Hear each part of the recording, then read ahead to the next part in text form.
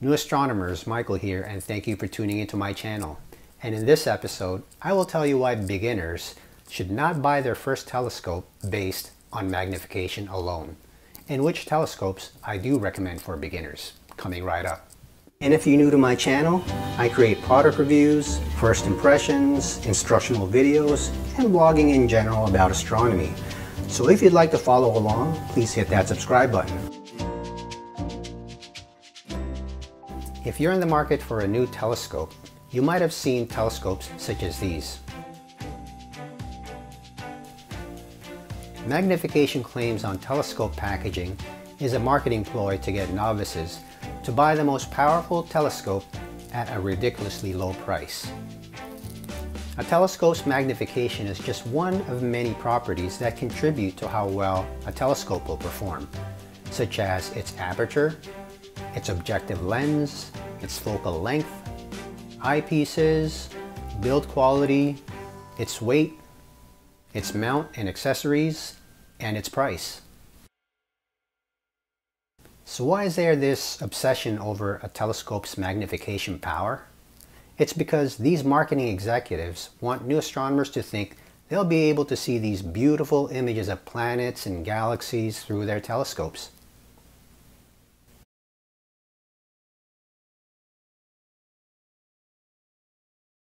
These images were taken using astrophotography equipment and further enhanced using specialized software. In reality, galaxies and nebulas will appear as dim gray smudges in your telescope. And the greater the magnification, the dimmer these objects become. But why is that? Let me explain. When resolving objects through your telescope, one of the most important properties is its aperture, or the size of the objective lens, or in this case, the primary mirror. This dictates the telescope's ability to collect light and determines the maximum resolution of the objects. You cannot increase the resolution of the image beyond the aperture's ability. For example, if you had the following object in the field of view and you magnify it 2 times, it will look like this. When you magnify, not only do you increase the size of the image, you also increase the size of the blurriness that comes with that. And there is nothing that the focuser can do to improve that. The level of detail is stuck, unless you're in an episode of CSI where you can zoom in and enhance to your heart's content. Bring his face up. His glasses. There's a reflection.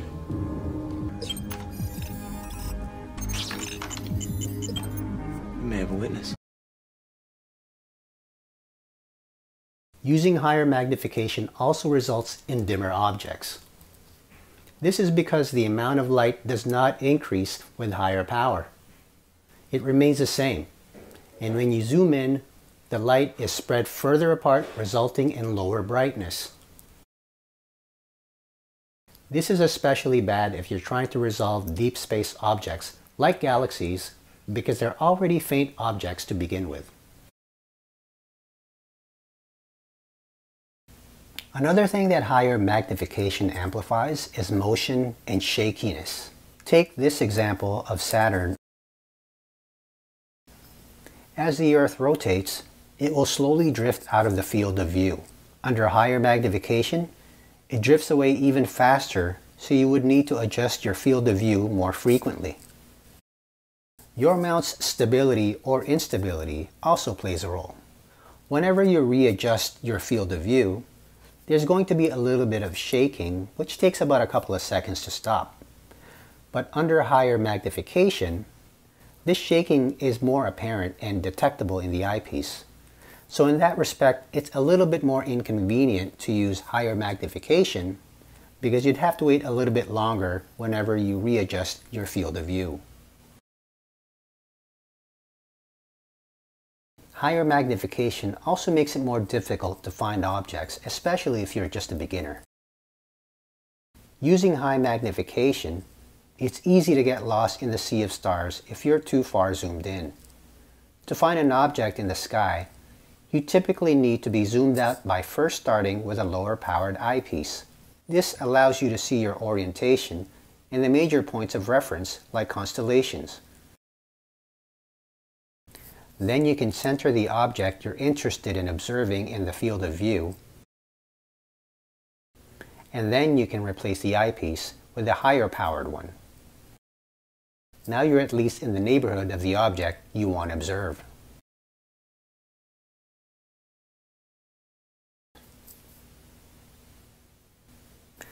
But what if you already have that cheap telescope with an unbelievable magnification? Don't sweat it. I did the same thing when I bought my first telescope. I can think of at least two things that could happen. Number one, you became so disappointed so badly that you've lost interest in astronomy and you never ever want to stargaze again. Or number two, you became so unimpressed by that first telescope that you want to upgrade. And I hope it's the latter. I like to say that sometimes we win, sometimes we learn. And I like looking at it as a learning experience. That way, you know when you have a good telescope in your hands the next time. Having said all that, which telescopes do I recommend for beginners? If I was a beginner astronomer all over again, I would go for a telescope such as the Celestron Astromaster 70. It is a good first telescope that will pique my interest in astronomy.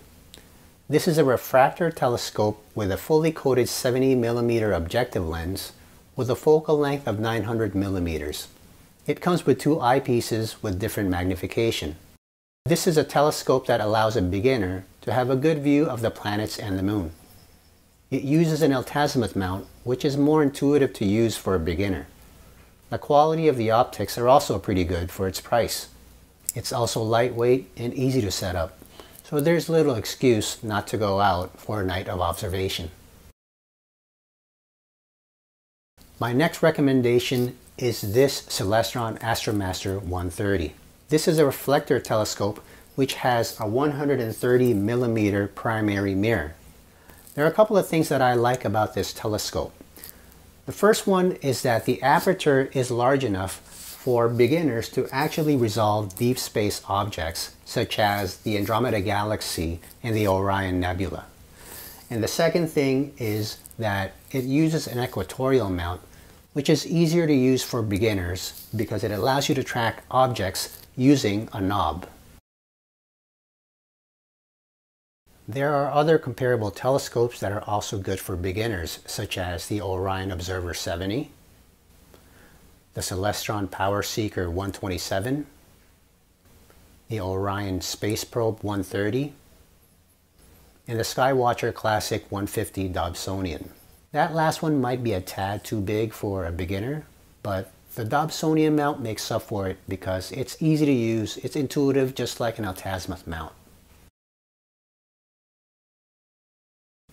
Sometimes all you really need is a good pair of binoculars like the Celestron SkyMaster 25x70 binoculars. Now these are different. This is a Nikon Action 8x40. Sometimes I show up at my astronomy club's dark sky site with nothing more than these. And in fact, the first time I resolved the Andromeda Galaxy was with these in my backyard, and that was enough to inspire me to buy a telescope. They're very portable and require no extra equipment to set up. They may have low magnification, but they can resolve stars and constellations quite nicely. And sometimes a good pair of binoculars is better than a cheap telescope. So in closing, magnification is just one of many factors that you need to consider when buying your first telescope. If you want to try before you buy, your local astronomy club may already have telescopes that you can take home for a few days. Or maybe they have a stationary one that you can reserve. If you're a part of an astronomy club, call them and find out if they have any telescopes available for you to borrow, buy, or trade for. And if you're not in an astronomy club, I highly recommend that you join one. And that'll be all for this episode of New Astronomer. If you like this video, please hit that like button, or better yet, hit that subscribe button, and I'll see you in the next episode. And as always, clear skies, and thank you for watching.